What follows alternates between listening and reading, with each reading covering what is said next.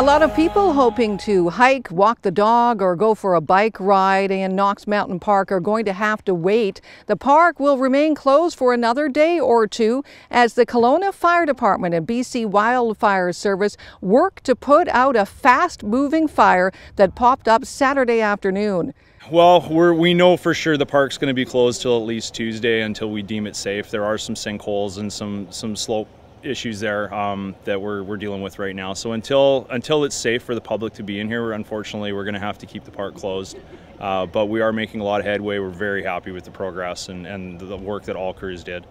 The wind was a definite challenge for firefighters. You should have seen it up top. Yeah, it was really windy. Kamloops Fire Center had reported that we were going to experience probably 35-kilometer winds right till midnight last night, and I can tell you from standing up there till midnight, that's exactly what it was. It was a real challenge, and crews had to think really fast and moving apparatus and geared guys to get in front of it, and it was a fantastic job done by everybody.